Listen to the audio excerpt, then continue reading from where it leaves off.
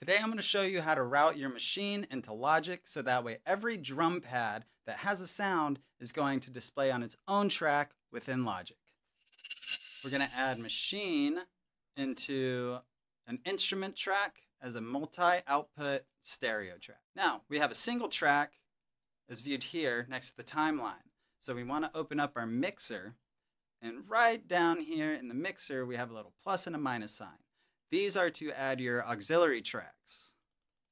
So we'll expand all those out to the max, 16, highlight all of them, and then right-click, create track. So what this did was laid out all the auxiliary tracks right next to your timeline here. I like to then take these by highlighting all of them and creating a track stack. I do a summing stack so that way it acts like a bus, and I just call that machine.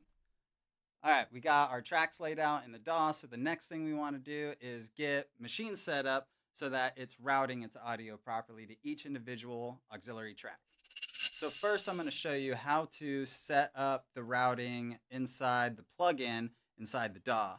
And then I'll show you how to set it up with the drum pad itself. So inside the machine application, you've got your little plugin icon in the middle here. Right above that, you have another icon that looks like a knob. Make sure the audio is highlighted and you're on an individual sound, and you're going to change each one of these to their proper extensions. Destination, extension 1.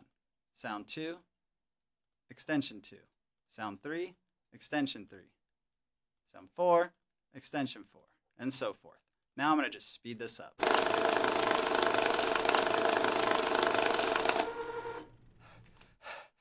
Make sure that you save this as a preset when you're done so you don't have to do this painful process every time. Okay, so the audio is now set up to the proper extensions. Then we're going to go over here to the MIDI, and on each individual one, we want to just change the destination to host. Your next step is to go ahead and find yourself a drum kit. So let's just pick a random one here. I don't know. Yeah, why not? Little Abbey Road. And now that we have everything routed, watch what happens. Bass. Snare.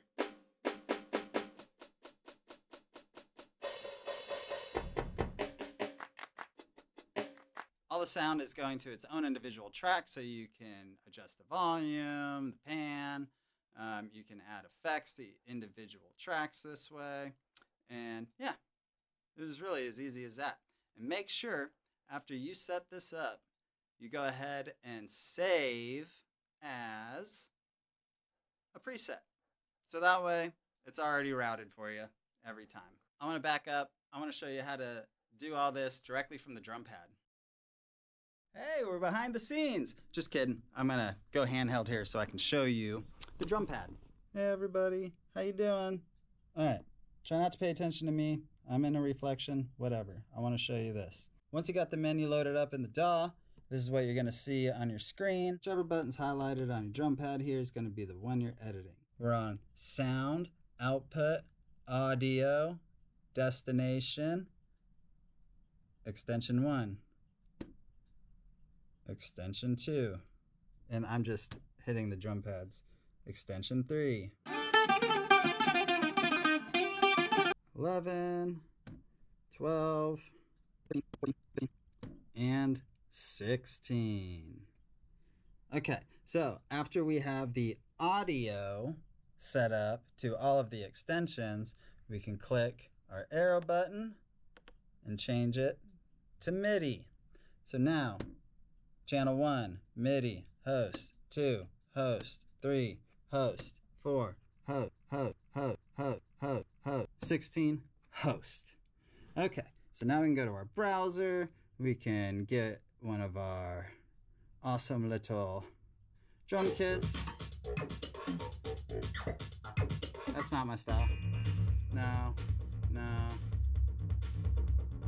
I like some drift theory. All right, so we'll load up our drum kit for Breakmas.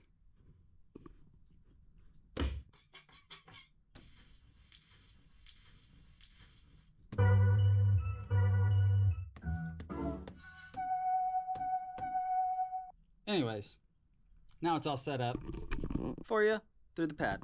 So once you save your preset and your plugin in your DAW, you'll just be able to open it up, go to it, like I have one here, go to drum kit, and you're all ready to go. You can see them all going on their own individual channels. So thank you for checking this out. I hope it was helpful. I know a lot of people have been wanting me to do more tutorial videos on some of my equipment. I put up a Roland SD-PSX Pro video about a year ago now, and it got really great reviews. Check that one out if you haven't already. It's about how to make click tracks in multiple different ways. So thank you so much. Please make sure that you like and subscribe to this video.